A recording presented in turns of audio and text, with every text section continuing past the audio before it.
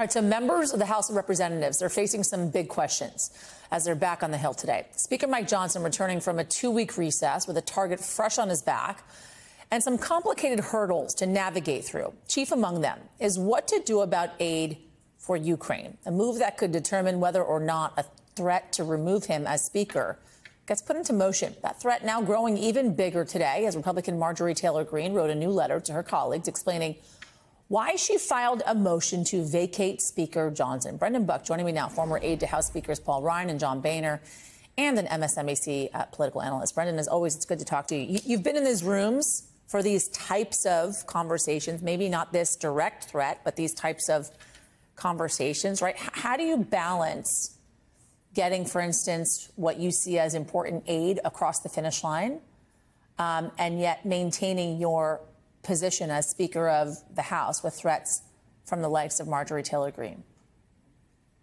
Yeah, you frame it that way. It might literally just be that simple. I've always thought that Marjorie Taylor Greene's threat was about Ukraine, and in this letter, she makes it pretty clear that that's what this is all about. To a surprising degree, to me, Mike Johnson has been leaning into this idea for weeks now that the next agenda item in the House is aid to Ukraine.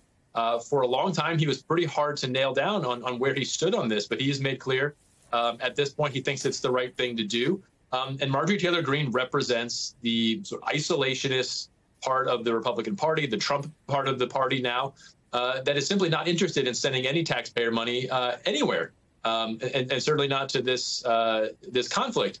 So he faces a pretty tough choice. But I guess where I come down on this is, if you are going to save your job, you're probably going to need Democrats to help you. So his choice is whether he does what he thinks is the right thing, sending money to Ukraine and hoping that Democrats will be there if Marjorie Taylor Greene does this, or walking away and hoping that Marjorie Taylor Greene ultimately keeps this threat in her back pocket. And I just don't know that you can count on that if you're Speaker Johnson. So maybe trying to call her bluff, which she hasn't necessarily been bluffing before, I would say. And it really only takes one member of the House to raise this motion to vacate. But when you're watching what's happening overseas, and as time is ticking by and day after day, it seems like Moscow is advancing even more and more on Ukraine, this aid desperately needed overseas, right?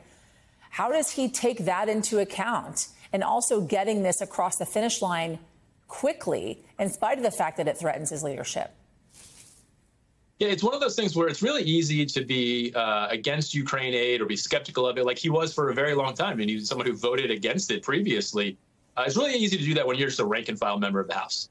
When you're Speaker of the House, you realize not only through briefings you're getting, you understand that the weight of this conflict is in some ways on your shoulders, and that provides a whole new point of view.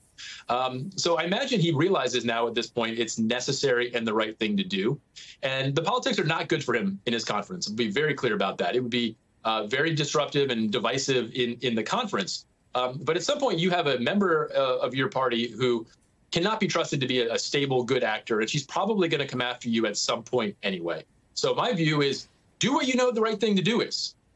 Make law. Send money to Ukraine if you know that's the right thing to do, and the politics will probably work out for you in the long run if that's the case. Now, if you try to be too cute by this and you try to appease Marjorie Taylor Greene and hope that Democrats will stick around to back you, I think you're just asking for trouble. Democrats have saved the Republicans before, especially when it came to averting a government shutdown. Do you think they could do it again here? I think if the scenario is he brings up Ukraine aid that they are asking him to do and Marjorie Taylor Greene comes after him, I think they will be there for him. And I think that's the choice he can make. Make law and save your job, or spend the rest of your Congress hoping that Marjorie Taylor Greene doesn't come after you and have upset Democrats in the process where they're not going to be interested in saving you. They're going to treat you the same way they did Kevin McCarthy.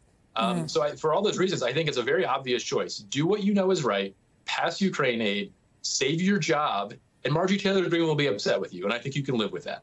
Brendan Buck, thank you. Appreciate it. Hey, everyone. MSNBC has a new and improved app. You'll get real-time alerts and analysis, live blogs, in-depth essays, video highlights, and the best 2024 election coverage. Download the new MSNBC app. Here's how to do it. You tap on the App Store on your phone. You hit search on the bottom right corner. You type in MSNBC. You click on the MSNBC app. You click on Get or the cloud icon and enjoy it.